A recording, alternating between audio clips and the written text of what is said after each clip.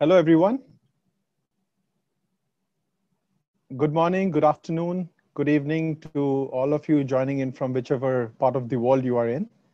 I am Siddhartha Biswas, and on behalf of Dun & Bradstreet South Asia Middle East Limited, I would like to extend a warm welcome to all of you for taking out time in joining today's webinar. I would like to take this opportunity to introduce you all to DNB. As you all know, DNB is a US multinational established in 1841 and having presence in over 200 locations across the globe.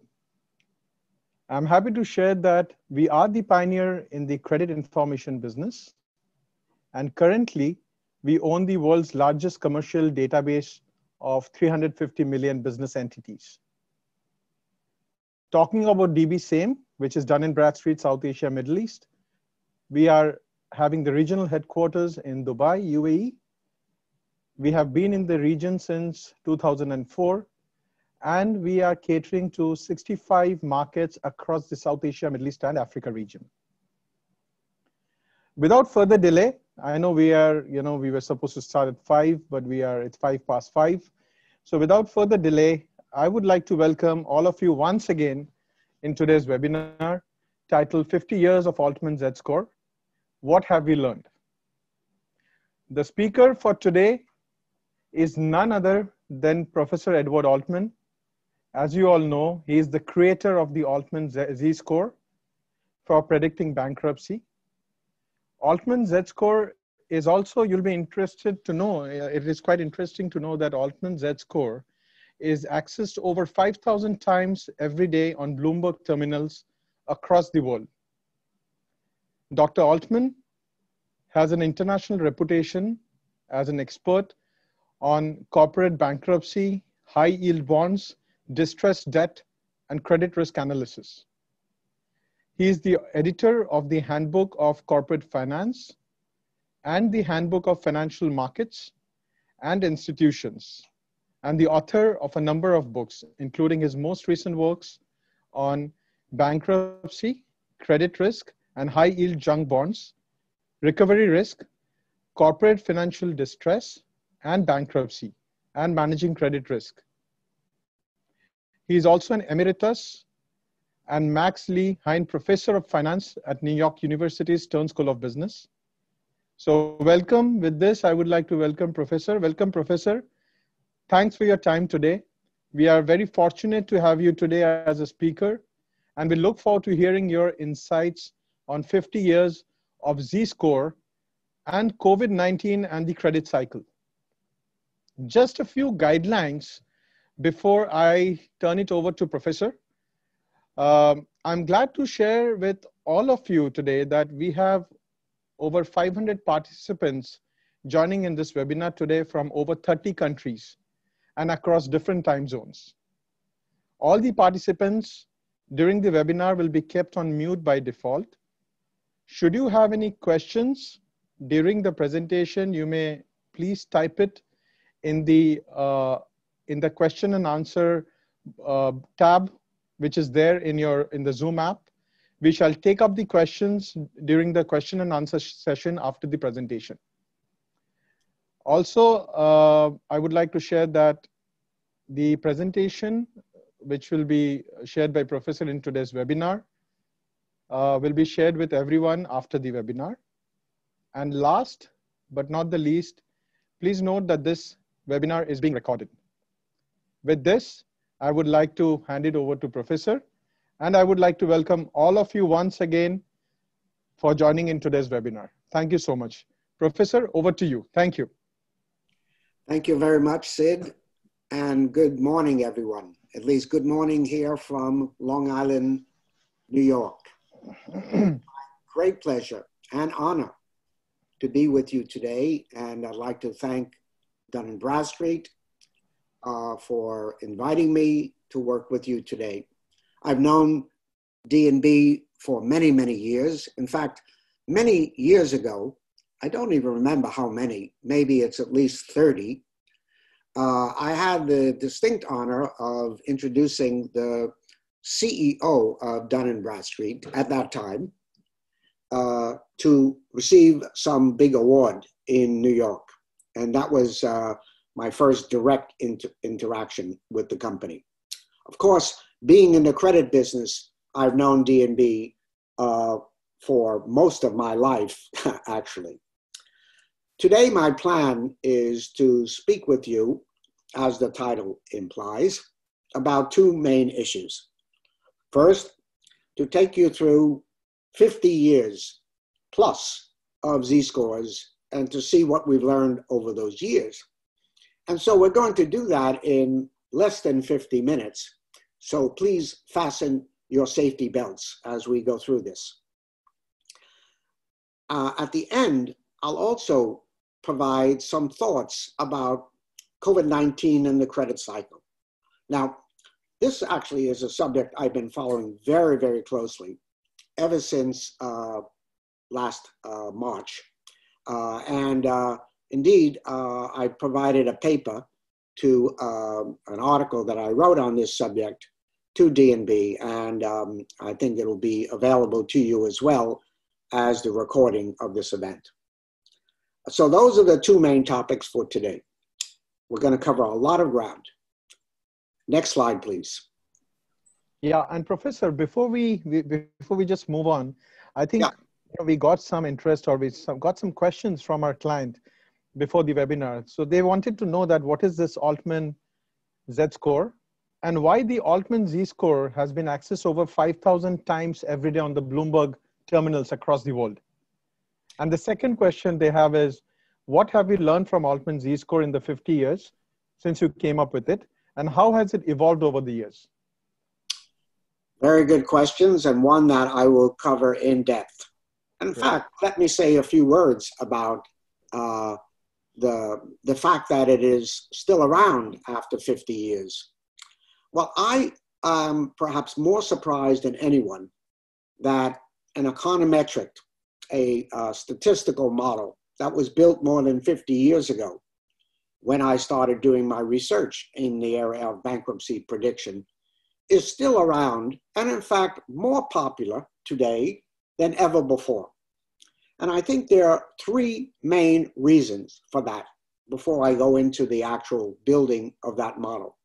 First, it's relatively simple to understand, to apply, and to then work with.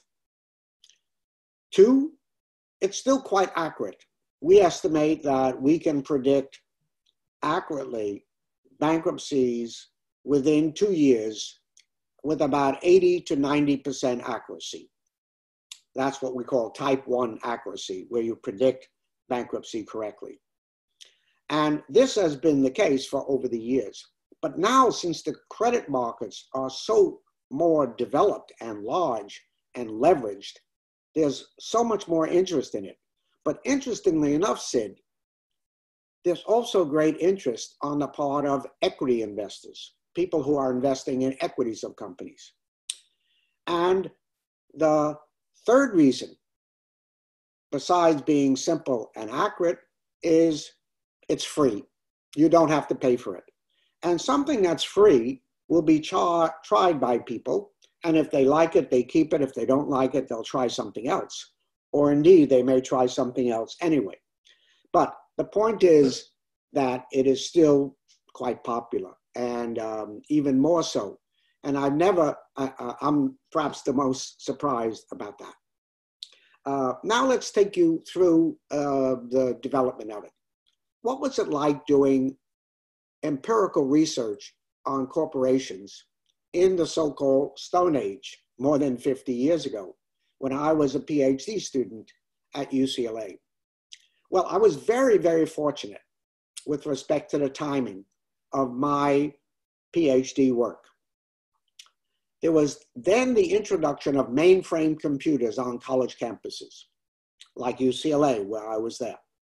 And this made it possible to harness data, to apply rigorous statistical analysis to what was known then and still is as traditional financial statement analysis.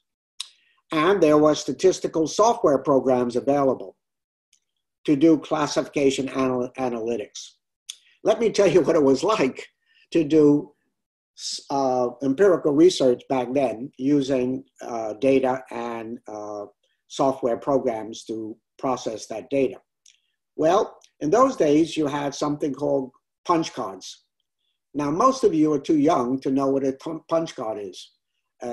Sid is too young, for example. But maybe some of you out there have gray hair, and you remember what a punch card is. Anyway, you had to punch the data onto these cards, combine it with the source program. The boxes became quite heavy. You had to pick those boxes up, go across the campus to the mainframe computer, submit the job, and pray that you would get results.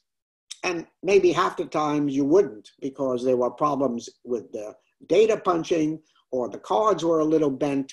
Anyway, it was a challenge compared to the current situation where everything is done on your personal computer or even your smartphone to do this analysis. Databases. Well, at those times, there were no databases, electronic ones that you could go to like there are now. Many of the vendors out there are providing data on companies and macroeconomics, microeconomics, bond ratings, etc. In those days, what there were these big tomes from Moody's, Standard & Poor's, and other vendors who are selling their data through books, essentially. And you had to gather the data by hand, type it onto these punch cards, and do your analysis. I was very, very lucky with the timing. First, there were these mainframe computers to assist me. And second, there were these programs, discriminant analysis was the one I used, but regression analysis that were now available to you. I'm convinced, Sid, that if I was a student 2 years before, I wouldn't have been able to do the Z-Score model. And 2 years after, someone else would have done it by then. So timing is really important. Let me tell you something about the original model called Z-Score. And I want you to, everyone to concentrate very much on the specifics of the sample and how you should apply it. One of the things of my objective today is to show you the proper way of applying the Z-Score and the way that it has been done sometimes improperly and causing some problems for me and others over the years, although people are still using the Z-Score in the old traditional way as well. First, only manufacturing firms were used in the sample. Therefore, the original Z-Score is most accurate on manufacturing companies. As a result, I have built other models, which I will show you, for non-manufacturers. Everything except for financial institutions. The size of the sample was relatively small then, only 33 firms in a bankrupt and non-bankrupt group.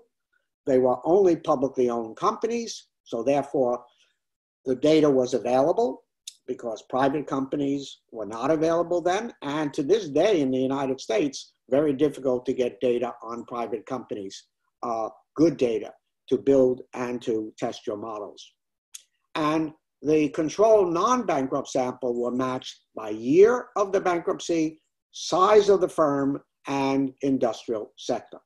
There were relatively small firms back then in the mid-1960s. In fact, big firms didn't go bankrupt then.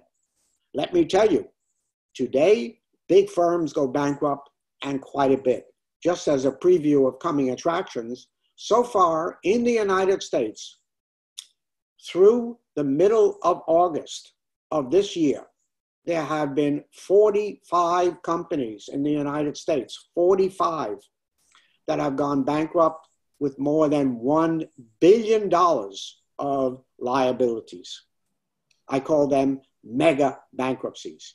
And we will probably break the all-time record this year of these mega bankruptcies. The original model was built on publicly owned company data.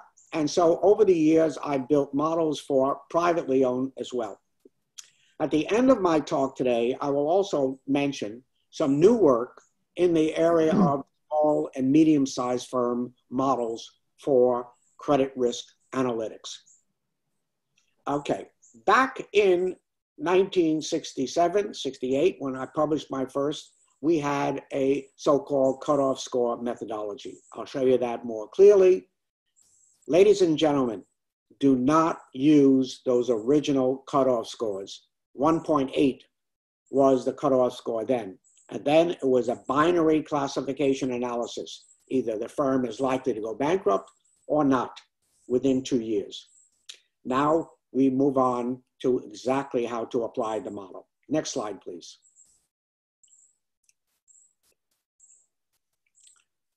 Sid, next slide. Okay, so I did this research in 1966, completed dissertation in 67, published in the Journal of Finance in 68. In 1977, we had an article on Z-Scores, which was a second generation model built for both manufacturers and non-manufacturers, but that was a proprietary model, so you cannot use it. Probability of default estimation. Let me mention this very carefully.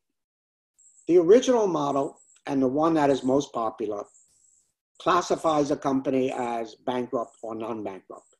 Since then, I've learned that what's very important is probability of default, probability of bankruptcy. And so in 1989, we published something called the mortality rate approach, dealing with cumulative default, cumulative loss distributions from the birth of the bond in that case, and using bond rating equivalents. I will show you this more carefully. Then in 1995, we built a model for emerging market countries, which was very similar to the Z-score, but it did not have a market value element to it, and it was published when I was a consultant to Solomon Brothers. And finally, my emphasis is more on SMEs today, and with some work in Italy, we've built models for Italian mini bond issuers. These are small and medium-sized companies issuing bonds directly to the public, and that has specific models since for different countries and sectors, using 3 types of data. And I'll get back to that at the end very quickly: financial data, artificial intelligence, and macroeconomic data, all combined into a scoring model. Next slide, please. So here's the classic bond rating equivalents, bond ratings, and I'm going to use these bond ratings in order to estimate the probability of default by going from a score to a bond rating equivalent and then a probability of default. By the way, that bottom part of the market is a market that was fairly unique to the United States. Now it's spreading in other countries like Europe and Asia, but those are the so-called high yield or junk bonds below investment grade, BB+ and lower in the S&P and Fitch nomenclature. And I've spent a lot of my time studying this market. And although it doesn't exist in most of the countries that you are representing, and I understand there's more than 30 countries out there in terms of participants, it is very big and important market. And after all, since it's the most risky part of the corporate bond market, it's the market that produces, so to speak, the most defaults. And that's how we gauge where we are in the credit cycle. Next slide, please. So here's the classic original Z-score model. Some of you have studied this before. If you are a CFA, you had to study it as part of the level 2 exam. And so the model has been exposed a lot that way. 5 financial variables, all derived from either balance sheet or income statement, with a weighting factor for each, representing X1, liquidity of a company, X2 is a retained earnings to total assets, a measure of the solvency of the company, the historic earnings of the company, minus its dividends paid out relative to the size. Third variable is a standard profitability variable, EBIT, earnings before interest and taxes to assets. The fourth variable was quite unique. We were the first back in the 1960s to harness the information content of market values of companies. Of course, this model is relegated to analysis only of companies that are publicly traded. And that's why we develop models for private firms as well. And finally, sales to total assets, which is a variable that was helpful originally, but since I've discarded in some of the newer models. Next slide. The accuracy of that model, well, in the laboratory was quite good. 94% accuracy within 1 year and 72% within 2 years. That second year accuracy actually has improved quite a bit over the years.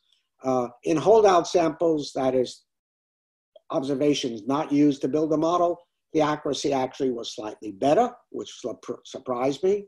And over the years, in terms of predictive sample, consistently the accuracies are over 80% within 1 year of the bankruptcy and between 68 and 75% 2 years prior. So the accuracy has retained its fairly high level over the years. Originally, we established a 1.81 cutoff. Next slide, please. This shows, by the way, the size of the high yield junk bond market in the US. You can see it's close to $2 trillion today, outstanding. When I got involved in the very beginning, in the left-hand side as a consultant to Morgan Stanley at that time, they were interested in 1981, 82, whether they should get involved in this highly profitable, but highly risky and high return market. Next slide. Okay, this is very important now. The original Z-Score model had these cutoff scores. So 1.81 was a score that most people, and many still use. Any firm above 1.8 was considered not to go bankrupt, and below 1.8 was to go bankrupt. If you look at this slide, it shows you the median or average and median company by bond rating, from the highest bond ratings, AAA, AA, down to the D rated, which is when they default. Notice that in 2017, the average score for a B rated bond, which is the most common high yield bond, is 1.65. You can show that, Sid, with an arrow there in the left-hand corner. Left-hand, yeah, that's it, 1.65. That's below the 1.81 original cutoff score. But it's the most common high yield bond, and I estimate that about 28% of B-rated bonds default within 5 years, not 100%, not even 50%. And so over the years, I've decided not to deal with the cutoff scores. And that's what I recommend you not deal with it. What I recommend is bond rating equivalents, even if the firm is not publicly traded, does not have public bonds outstanding, small companies, medium, large. But if they did have a bond, this is what their bond rating equivalent could be using the Z-Score. So for example, a firm with a score of 3 looks like a triple B, the lowest of the investment grade. And a score of 0 is consistent with a defaulted company. So 0 is a much better cutoff score today than it was back then when it was 1.8. So I want to caution everybody about that, even though to this day, many people who've read the original article, but nothing since that I've written, still use 1.8. Next slide. How you go from a score to estimating a probability of default and a probability of loss if you are a creditor. There are two methods. I like the first method more than the second, but the second is also quite good. First, you get a credit score from an existing model on the debt outstanding of the company. Then, as I showed you, you have a bond rating equivalent of that score. So now you can have an international language of credit. You don't have to have anybody really know what a score of 2 or 4 or 6 means by itself. But if you then associate it with a bond rating, you have an idea of the hierarchy of credit risk. And then utilize this technique called mortality rates to estimate marginal and cumulative default probabilities. And then by factoring in recovery rates, if there is a default, we can estimate probability of loss. The bottom method 2, is using a technique called logistic regression, which I leave for some of you who are more statistically inclined. That's where you can build a model like Z-Score. But instead of ending up with a bankrupt or non-bankrupt classification, you end up with a score between 0 and 1, which is like a probability between 0 and 1 of going bankrupt. And based on these PDs, you then assign a rating to a company. Here's the actual formula for those of you who are interested for estimating the marginal mortality rate and the cumulative mortality rate. I won't bore you with equations today, but let me just mention that these are the same type of equations that an insurance actuary uses when they estimate the life expectancy of people. We are in the business of estimating the life expectancy of a credit, whether it be a bond, a loan, accounts payable, accounts receivable, all the type of things that many of you as bankers out there or corporates use on a regular basis. So from these equations that are actuarial based, we can now calculate a Z probability of default matrix. Next slide. Okay, so this is the mortality rate table, originally built in 1989. I've updated it every year since. And so this data in this table, this matrix, represents more than 3,500 defaults in the corporate bond market, and the incidence of default based on the original rating on the left-hand side of this matrix, and from 1 to 10 years afterwards. In other words, you can look at the marginal rate and estimate what it would be 1 year, 2 year, 3 years afterwards. And then the summation of the marginals, and with a little bit of different calculation, you can get a cumulative. So let's take an example of the B-rated bond again. That again is the most common junk bond. Has a 2.82% probability of default in the first year, relatively small. But then you can see starts increasing in the second year, third year. And after 5 years has a cumulative probability of around 28%. Double Bs have about a 10% cumulative. And then if you go higher into the bond ratings, you can see their probability of defaults are much lower. And even AAAs can default within 5 years, by the way. So this gives the analyst the ability to observe the original rating, if it is a bond, or if it is a loan having an assigned rating from the credit score, and the historic incidence of default, again, in the bond markets in the United States. I can tell you, this resonates very well with insurance companies that have big portfolios of fixed income securities. It resonates also with equity investors.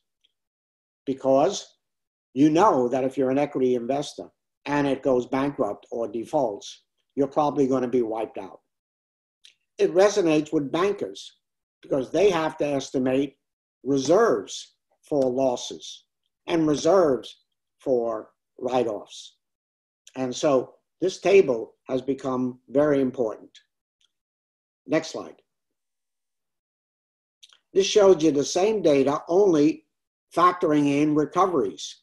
A recovery is, for example, if you own a bond or a loan and you can sell it when it defaults, what you get back is a recovery. Or if you're a banker, the recovery is usually calculated at the end of the restructuring period or the liquidation period. What you get back if you liquidate the assets of the company and you're a creditor, or if you sell your security if it's an outstanding debt. So for example, that 28% in the fifth year becomes 19.6% loss in the fifth year for single Bs in the center. Now, that means that you can expect to lose about 20% of your portfolio if you invest in a portfolio of Bs by the fifth year. But you've been receiving very high coupons and interest payments for 5 years. And it turns out, from a risk return standpoint, it's quite favorable, even a B-rated bond.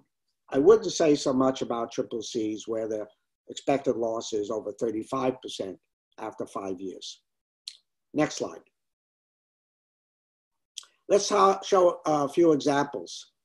Now, there's a very big retailer that recently went bankrupt in 2018 called Sears Roebuck.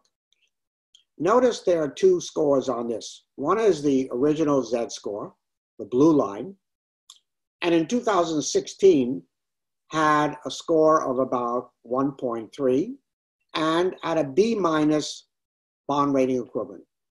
But the Z double prime score, the one I'm going to get to in a moment, which is more appropriate for retailers, showed a D rating, bond rating equivalent in 2016, almost 2 years before the firm actually went bankrupt.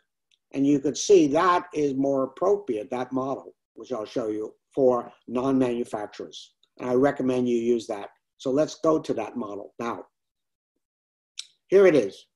This is the, this is the Z prime model. This is if your firm is publicly owned, but is privately owned, but you want to apply the original Z model for a manufacturing company. And notice we use book value of equity in the fourth variable. So that's a model that you can look up in some of my writings, including our latest book that describes it. Next slide. Okay, this is the Z double prime score model developed in 1995. Notice 4 variables. We don't use market value because we want it to be applied to all firms globally, including emerging markets. So we substitute book value of equity. 4 of the 5 variables are the same as in Z-Score. And there's a coefficient of 3.25, which is like a y-intercept term. So you apply the model in the same way. You calculate the 4 variables, multiply it by these coefficients, add the constant term, and you get a Z double prime score. You take that Z double prime score, and then you apply it to a bond rating equivalent, which is in the next slide. Next slide, thank you. So now we can see we have bond rating equivalents for pluses and minuses, much more granular. So the last time we did this was 2013, and you notice that a score above 0 is a bond rating equivalent, which is non-default. Around 0, like the Z-Score, but only this is a Z double prime model, you have a firm that is likely to go bankrupt. The others are, depending on the level, higher and higher, of course, means more creditworthy companies. But now we can do it more granularly and for all types of companies except for financial companies. Next slide. The accuracy of that Z double prime model That model had an accuracy very good, again, in 6 months before, well over 90%, and 18 months before, on average, in my predictive sample, between 80 and 90%. So these are tried and true models. You know, there's an old saying, the proof of the pudding is in the eating. Or if you're in Italy, the proof of the pasta is in the eating. But in models, the proof of the use of these models is how well it works after you've built the model, not in the laboratory. And that we have had a very good accuracy. Next slide. Now we'll talk about what we have learned besides the application of the model, the cutoff scores, bond rating equivalence, and probability of default.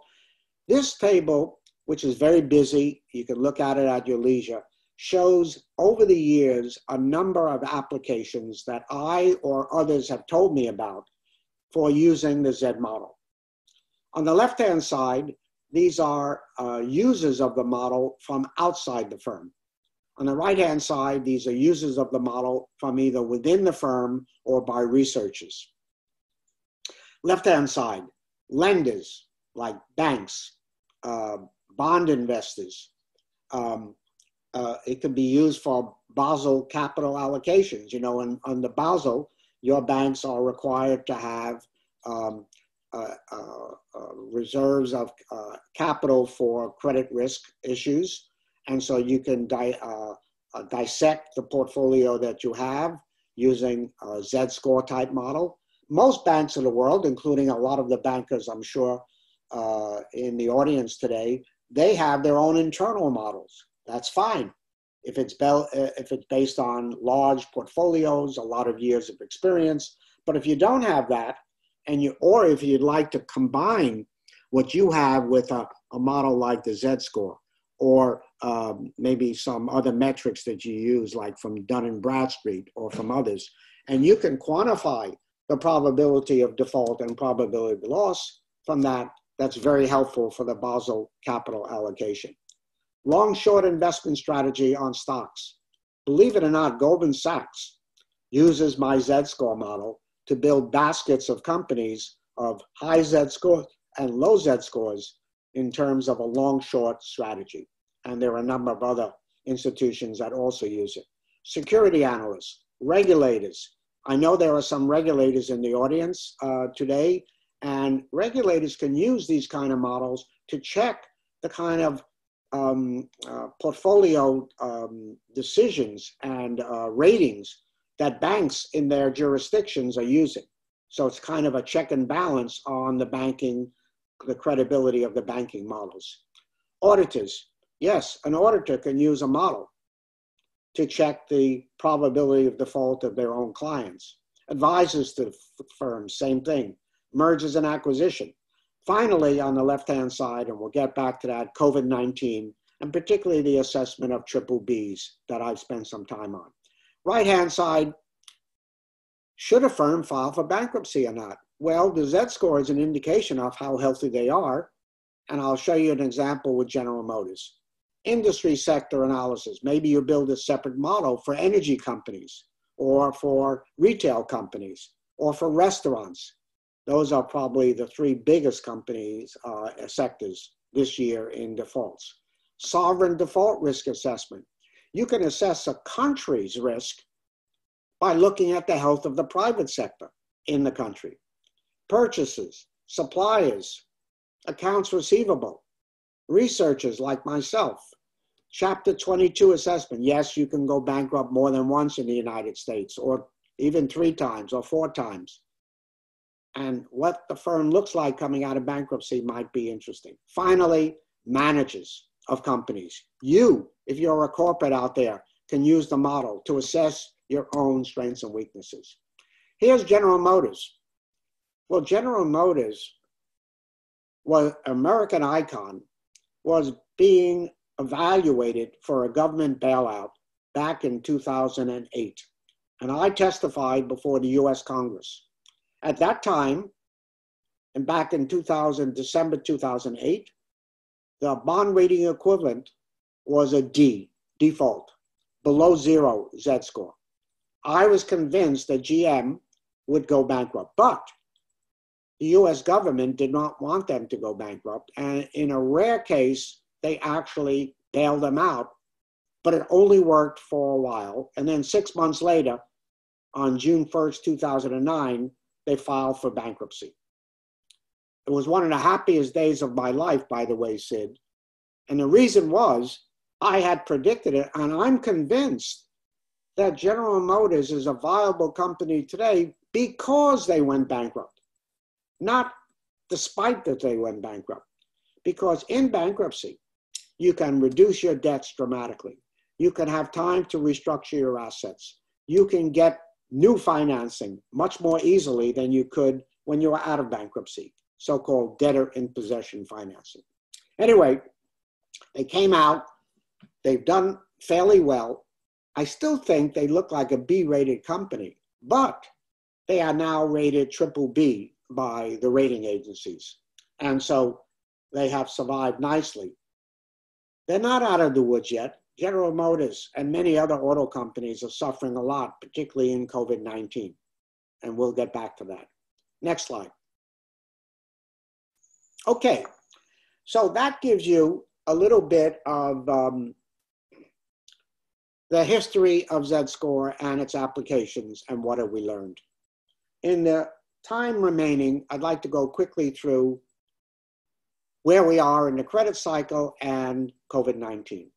Whenever I talk about credit cycle, I look at 5 financial indicators: default rates, recovery rates, required returns by investors, something called a distress ratio, and liquidity. For example, in 2019, next slide.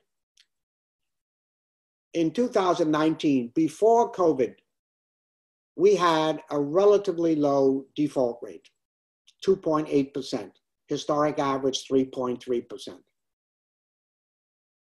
The recovery rate on corporate bonds was between 40 and 45%, about the historic average. The required rate of return of investors at that time was around 4% premium over the risk-free rate. The historic average is 5.2 for high-yield bonds. The distress ratio, the percent of high-yield bonds trading more than 10% above the risk-free rate, was only at 8%. And there was plenty of liquidity. Conclusion, we were in a benign credit cycle. Indeed, the longest in the history of our credit markets in the US. Next slide. After COVID-19 became evident, starting in March of 2020, things changed dramatically. But the thing I want to point out to everyone is, yes, we've had lots of defaults, lots of bankruptcies, lots of stress in the markets of credit since COVID-19 and its devastating impact on the economy.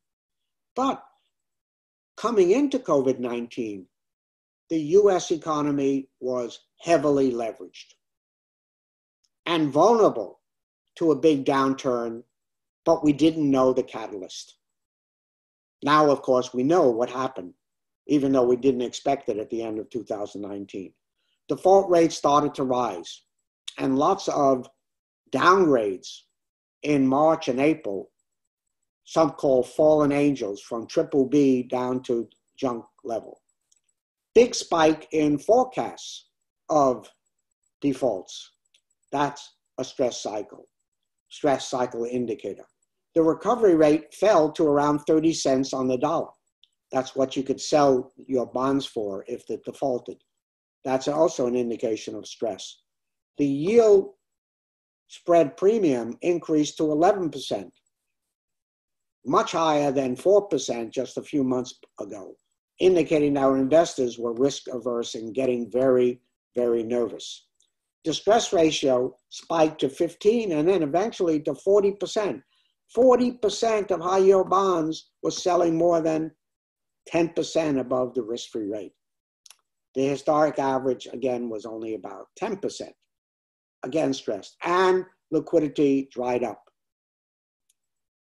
Conclusion, the end of the benign cycle, start of the stress cycle, and an economic recession. Next slide. Since then, and to today, bankruptcies and default rates continue to escalate dramatically. I'll show you some data. Several countries outside the United States have actually had a moratorium on bankruptcies and suspension of interest payments. This has not happened in the United States. We have a more laissez-faire philosophy with respect to bankruptcies and defaults. Although there have been plenty of support from the US government. Central banks led by the US Fed provided unprecedented and continuous support via direct loans and direct purchases of the bonds and loans outstanding, even companies that have been downgraded to junk after March 22nd. Notice I've used the word unintended consequences. Has what the Federal Reserve done in the United States caused a debt bubble? I will come back to that. I had recently a debate on that subject. Are we encouraging rather than discouraging in this COVID-19 pandemic, in this serious recession, too much borrowing? Indeed, what happened was miraculous. Due to the central bank, the Fed's activities in the US and similar activities by central banks in other countries, there was a strong rebound in equity and risky debt markets. The benign credit cycle has returned to those markets, ironically, very quickly. Recovery rate remains, however, quite low. That's a stress cycle indicator. The yield spread premium has dropped to normal levels, around 5% or less premium over the risk-free rate for high yield bonds. Distress ratio has dropped to near historic levels. And there's tons of liquidity. I've never seen anything like the new issue market, at least in the US, in bonds and loans, particularly bonds, since the Fed and the Treasury, the US Congress, started support. We now are in another vulnerable situation where the support is not coming yet because of big differences between our two main political parties. Conclusion, mixed signals of benign and stress in this COVID-19 period. But there's no question companies are vulnerable. Look at this slide. This shows you the blue line, shows you the debt to GDP. In this case, the United States, but you could do this for any country. And the dotted red line shows you the default rate on high yield bonds. Every time we've had a peak in 90, 91, 01, 02, and 08, 09, in the debt to GDP ratio of non-financial corporates, we had within 12 months a spike and a crisis situation in the corporate debt market. Now, fast forward to the right-hand side, where we are today. We're at a huge new peak in this non-financial corporate debt to GDP. And in the lower right-hand side, we are now beginning to see a big increase in defaults. Not as much as it probably will be by the end of the year. So far through the last 12 months, through June of this year anyway, it's a little under 6%, where the crisis situation would be something like 10, 11, 12%, as we've seen before in those three prior crises. So keep your eye on the default rate in the United States high yield bond market as an indication of whether or not we will remain in a crisis or not. Now there's no question. We are in a crisis of defaults, but not a crisis in bond prices and equity prices. This has never happened before. Usually, when you have a crisis in defaults, you have a crisis in the credit markets and in the stock market. Next slide. Okay, just show you very quickly, the yellow bars represent recession periods in the United States, and you can see the line graph represents default rates. And every time we've had a recession, especially the last 3 times, you have a big spike in default rates, but they actually start in some cases before the recession. Fast forward to the right-hand side, we have a new recession starting in February of this year. And we have, in the further right, Sid, yeah. And we have now beginning a spike in the default rate, and everyone expects something like 8 to 10% by the end of this year default rate. And by the end of 2021, because it's not going to stop in 2020, probably more than 20% cumulative for 2 years, or an average of 10% a year. And so that will be right conforming with the prior 3 recession periods and what happened to default rates. Next slide. Okay, we're almost at the end now. In terms of our forecasting of defaults, I use 3 techniques: the mortality rate approach, the yield spread approach, and the stress ratio. Basically, they look at historical incidents of defaults given certain market or actuarial techniques. Next slide. This is, again, that slide on mortality rates. So we plug in new issues for the last 10 years by bond rating, and that can give us an estimate of the PDs, probability of defaults, and we convert that into dollars to forecast our default rate, just like an insurance actuary forecasts defaults, deaths of people. Next slide. This shows you an aggregation of many forecasters of what we expect of default rates and to the next 12 months and through 2021. And you can see most of them, depending on the scenarios or the best case estimate, are somewhere a little less than 10% for this year, the next 12 months, and over 20% for the next 2 years. Next slide. Okay, I'm almost done. This shows you through July 31st how many big companies have gone bankrupt. 119 with greater than 100 million in liabilities, and 43 greater than $1 billion. And if you extrapolate that for the rest of the year, you see the extrapolated totals on the left-hand side: 205 greater than 100 million. That will be the second highest ever. And on the right-hand side, 74 big mega bankruptcies, which will be the all-time highest ever. The leading industries, so to speak, are energy, oil and gas in particular, retailers, restaurants, and communication companies. Those are the big 4 in terms of bankruptcies so far this year. Next slide. Okay, I'm going to skip over this quickly. This shows you how you estimate recovery rates. So for example, if you have an 8% default in 2020, these are regression lines that show the correlation or association between defaults and recoveries. Very important that you can estimate recoveries based on how much activity there is on defaults. It's kind of like a supply and demand. So if you go up the slide from 8% to the blue line, for example, that's the linear regression between defaults and recoveries. If you go to the 8% line, Sid, and you go up to the blue line, 8%, you'll see the recovery rate is like 35%.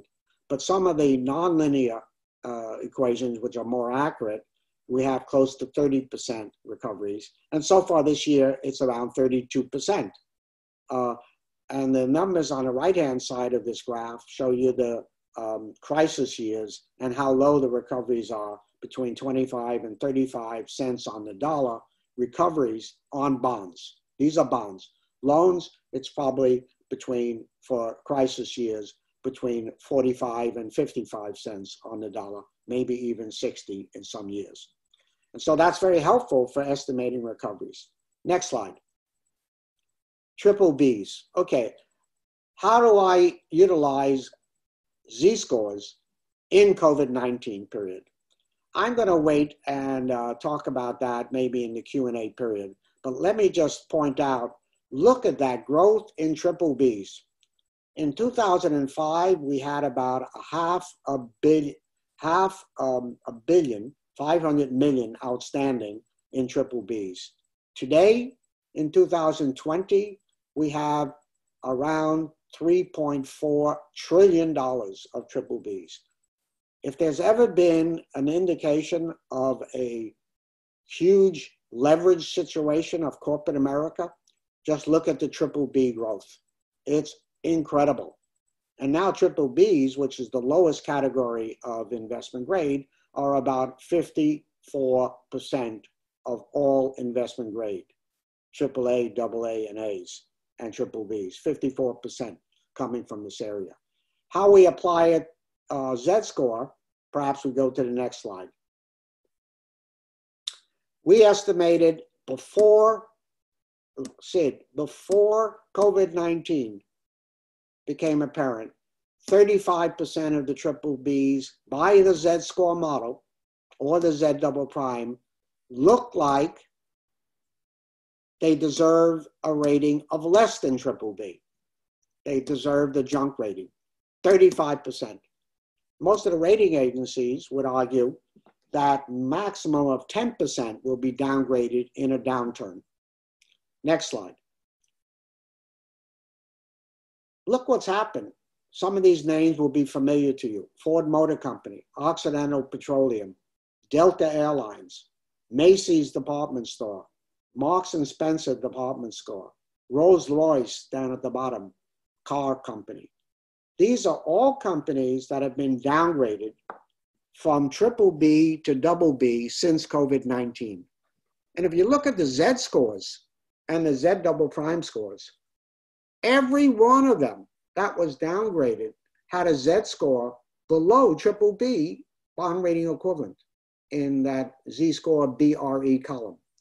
And most had a Z double prime score below triple B bond rating equivalent. A few had triple Bs in that.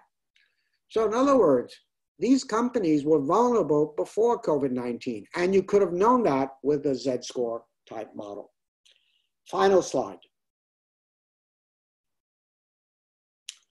Some comment on what we're doing today and concentrating on. Yes, I'm still in the field, so to speak, still in the game of looking at credit models. And we're particularly interested in small and medium-sized firms, which I know is a great concern of many of you out there, especially in countries that do not have many large companies, but small and medium-sized firms are particularly important for those economies, as they are in many countries in Europe and even in the United States, although not as much. Now, I've been in this game a long time, and we started looking at this SME problem back in the early 2000s, but there was some earlier attempts, and now there are more modern attempts. And one question that can be asked is, if you build a model, say based on many different countries of data, will it be relevant in diverse regions of the world like South Asia? We think they are. And we are doing some work now in India to test that, whether or not our models are accurate there. There is an issue of audited and unaudited financials, especially with small companies. If the data is not very accurate or fraudulent, of course, no model is going to do a good job on that. However, we've added artificial intelligence techniques, particularly social media, natural language identification, governance issues, and the use of macroeconomic data. What's happening in the sector? What's happening in the country? what's happening to unemployment, what's happening to GDP. And we use those three modules, financials, artificial intelligence, and macro data in some of the models that we are building. And we are looking now to apply these on a global basis. We already have some pretty good indications coming from Europe. With that, I apologize. I went over a little bit in time, but we started a little later. I'll be happy to answer some questions. And once again, thank you so much for tuning in today and listening to an old timer talk about something that he's been involved with for most of his adult life. It's been quite a ride. Thank you very much. Thanks, Ed. I think, thanks once again for taking us through an insightful presentation. And I'm sure that, everyone I was seeing some questions coming in. It shows that people were listening and they want to know more. Before we move, or once I just move on to the question and answer session, the first question that I have, Ed, from my side or from my end is, do you really think is corporate America over-leveraged? Well, that's a great question. And of course, there are two answers to that. Those who are skeptical about the debt bubble argument or over-leveraged argument would say, no, how can you say that? Yes, companies are piling on debt, but look at the low interest rates and the fact that they can cover those interest payments with their earnings. Yes, there are many companies that can do that, Sid, but there was a big strata of companies out there. Sometimes we call them zombies. And the zombies out there can be defined in different ways, but basically they're kept alive artificially by banks and other types of creditors. And the reason they're kept alive is the fact that they either are expected to improve their earnings or the banks don't want to write off the loans, which is understandable, particularly in some countries where bank capital is an issue. My advice is to write off those loans as quickly as you can if you have the capital, or, that's, of course, a caveat. However, I believe that we're forming a new debt bubble. And part of the reason is this unprecedented support of the central bank and the US Congress, or the Congress, legislatures, parliaments in other countries. But that's not going to last forever.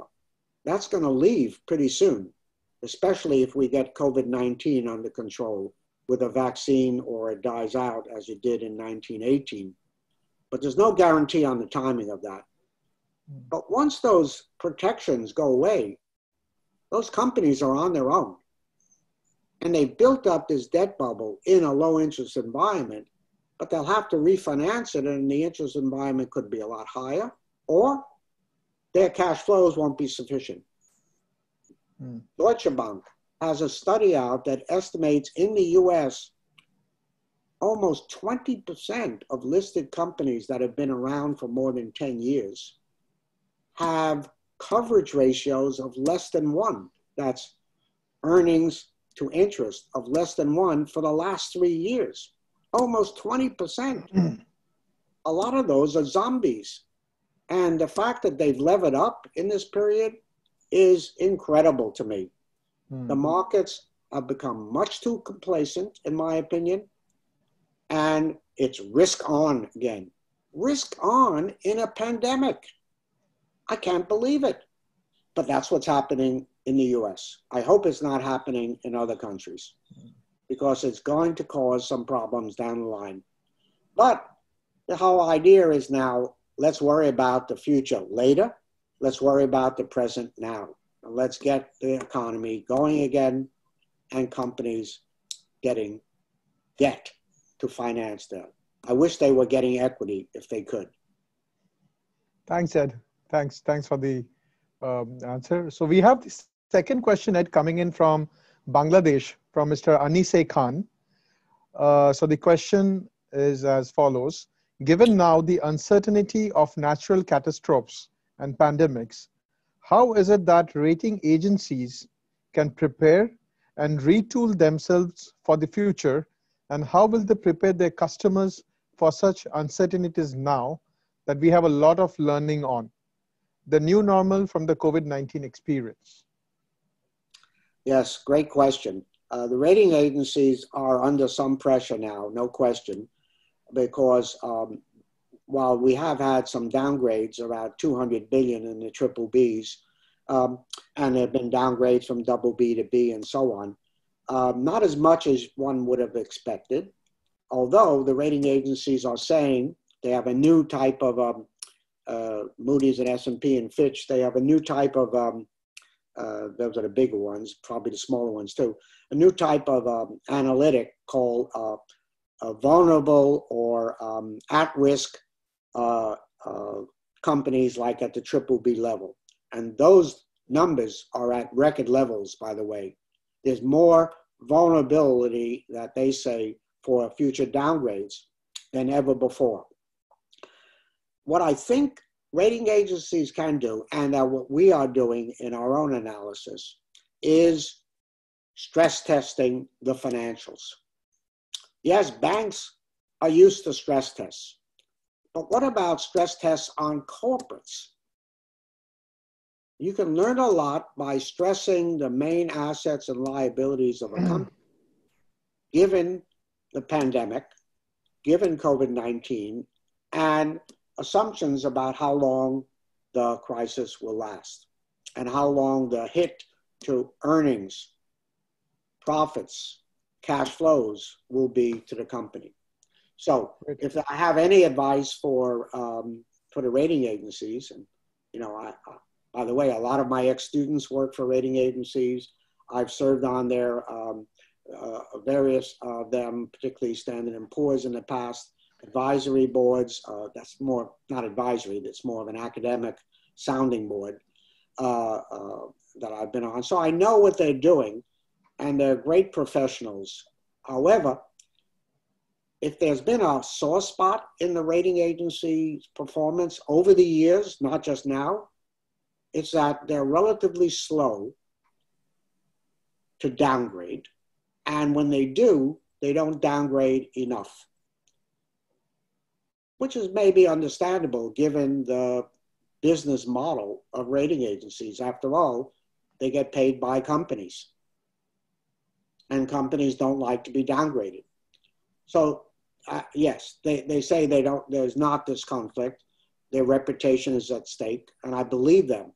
But it's natural, if you're going to downgrade, that maybe you don't downgrade it as much as it should be, because maybe things will improve.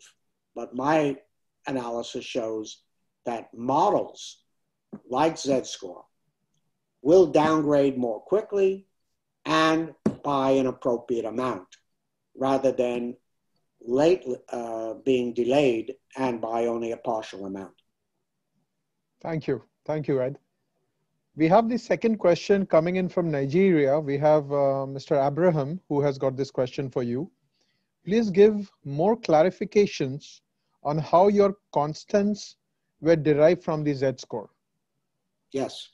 Well, they are, I don't know if I'd call them constants, but yeah, they are specific to that model, and they remain the same as long as you apply that model.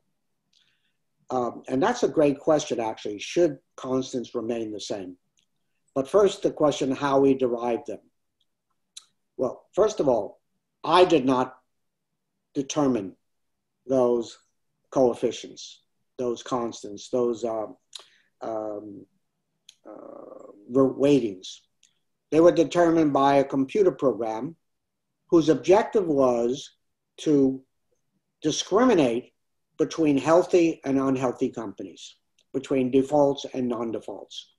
So those, as you call them, constant terms or coefficients, are unique to the sample of variables, to the variables that, and the sample of firms that you use to build a model, to the 5 variables in the Z-Score and the firms I used.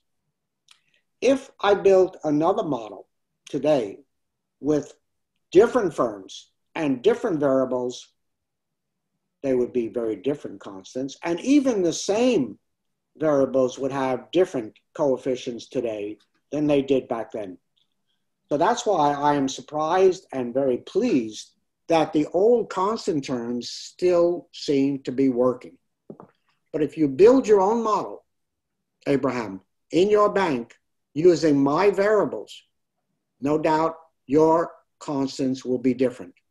Your statistician guys can tell you using logit analysis or regression analysis or discriminant analysis that it is not the researcher who determines the weightings, it is the statistical program. Thank you. Therefore, very important to have that bond rating equivalent over time based on the scores that come out, because that is time dependent. Today's bond rating equivalent will be different than yesterday's. Thanks, Ed. Thanks once again. Maybe we'll just take two more questions because we are running out of time. So Ed, the third question comes in from Pakistan. The use of Altman Z-Score is very interesting, accurate, and helpful. But what kind of recommendations do you have for countries which do not have available nor reliable data? Well, if you don't have reliable data, then you cannot easily build a model with that data that's not reliable. You have to look for other data that can help you, such as this artificial intelligence technique that I mentioned. There you're looking for data on the CEO of the company, the experience of management, the location, the number of employees, the sector that they're in. But that's not usually going to be enough. Certainly that's helpful. And I know you can get some very good data from Dun & Bradstreet to help build your model, some financial and definitely non-financial data. You know, the history of payments of a company is very important. But I would not denigrate the quality of your data in Pakistan, for example, as much as you might think. For example, we're finding in India, in our tests, and I don't think it's going to be that much difference in Pakistan, that the data, while not perfect, has helped us build relatively accurate models, and models that are robust, and models that can be understood by practitioners and by the entrepreneurs themselves. By the way, one of the important benefits of a Z-score type model is that if it becomes known to the small and medium-sized firm itself, the entrepreneur, that they are being evaluated by a certain set of variables. Maybe they don't understand and they don't have the weightings, those parameters, but they can understand that now they're being evaluated based on the data, and that provides a performance analysis of the company. And of course, let's test it in Pakistan, for example. Can you see whether or not the Z-score was accurate in predicting some of the big defaults that you've had, or even the small ones? And if it's not accurate, then you need a different model. And I hope the Z-score will be helpful. Great. Thanks, Ed. Ed, we have a question from US coming in from Mr. Anthony Scrifagno. His question is about the impact of hyper disruption and modeling.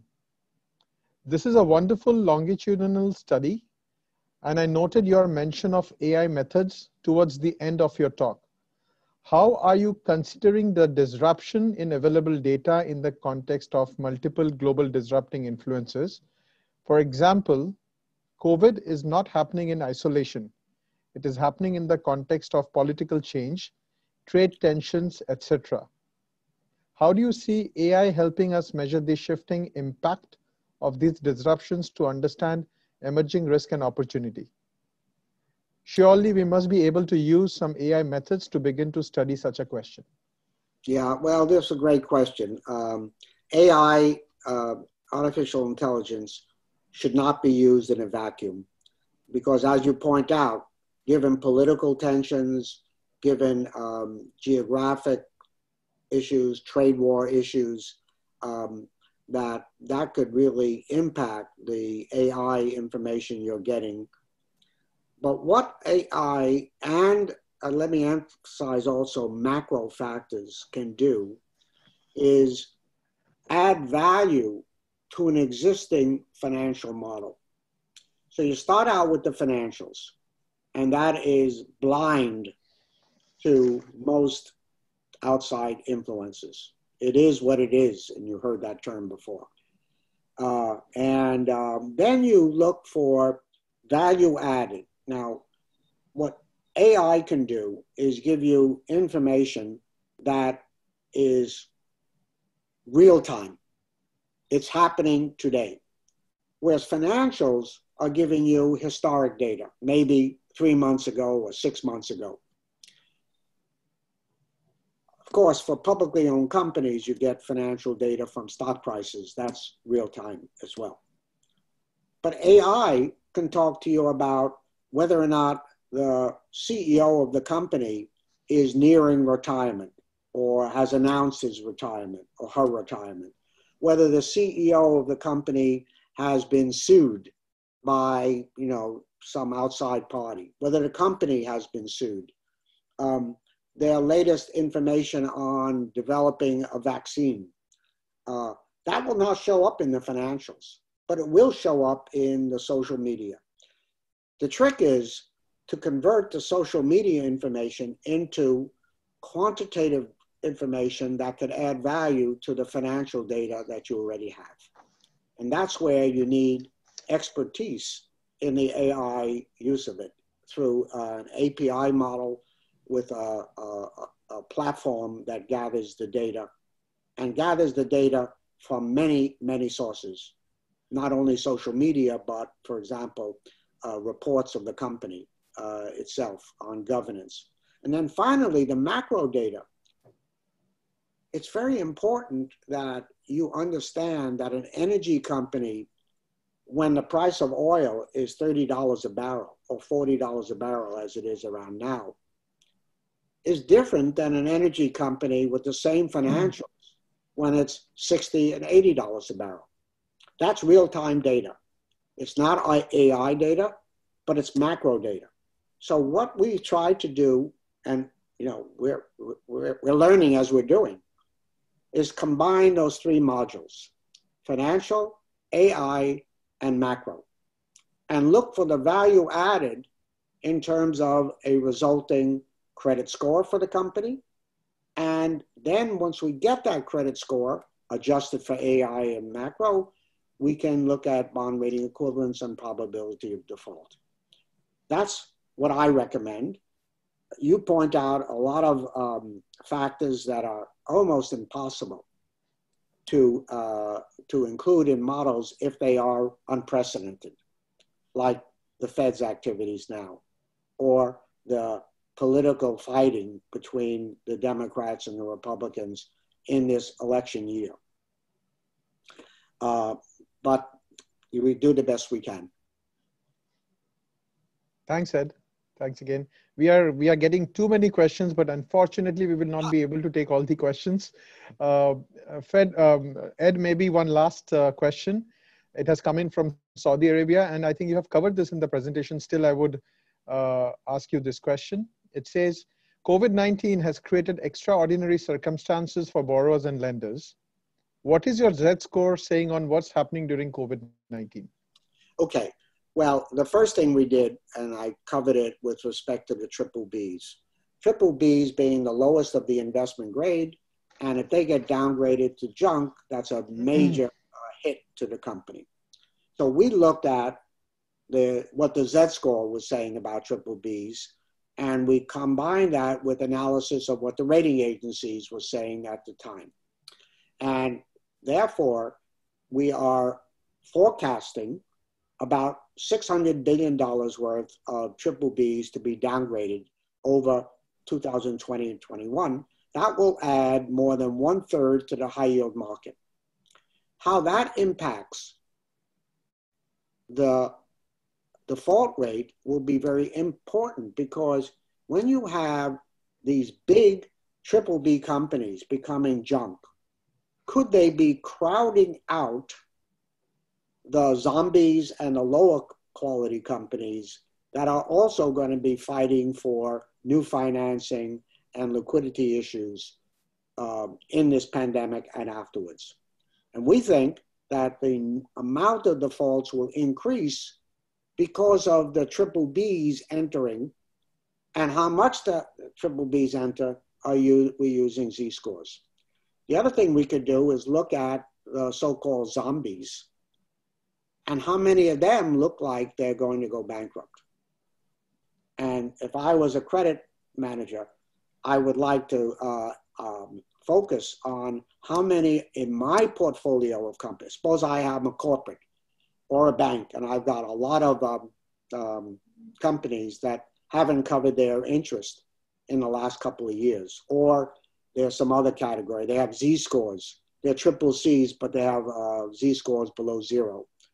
I want to concentrate on what will that do to my portfolio. And so here's where Z-score can be helpful in this. And we look at zombies and how many of the zombies look like they're going bankrupt through the Z-score model, even though they're triple Cs or single Bs. These are all ways of doing it. Take a look at my recent book. We talk about this quite a bit. It's called Corporate Financial Distress, Restructuring, and Bankruptcy, just published in 2019 with Edith Hotchkiss and Wei Wang. And I think you'll find a lot of these applications discussed there. Thank you all very much for your questions. I'm sorry, it looks like there's lots of chat there, almost 100. Many of them, and I thank you for that, are thanking me. And I'm also thanking that 260 or 70 of you are still listening after this old professor's been talking for a long time. Thank you so much. Thanks, Ed. Thanks. But Ed, I have a request for you, and this is a very interesting question. This will be the last question. And after that, I will not ask you any more questions. So we have a question from India. So, and even I wanted to know this. So the question is, why and how did doctor name it as Z-score? How did what? Why and how did doctor name it as Z-score? Dr. Nimick? I'm sorry. No. They are saying that, why did you name it as a Z-score? Oh, I'm sorry. Yes, Yeah. that's a great question. Why did I call it Z-score? Well, I wish I had a sexy story for you, a real good story, but I don't.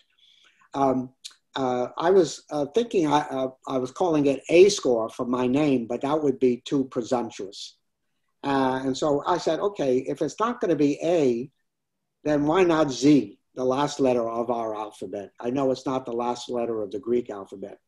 So, and also Z turns out to be a very important statistic in the field of statistics. There's something called a Z-test or Z-ratio. And so I put those two together and I came up with Z-score. Then I had to call something else, Z double prime, Z single prime, zeta. And then finally, I did some work for a big accounting company. Unfortunately, they went bankrupt themselves due to some fraud problems. You probably remember Arthur Andersen.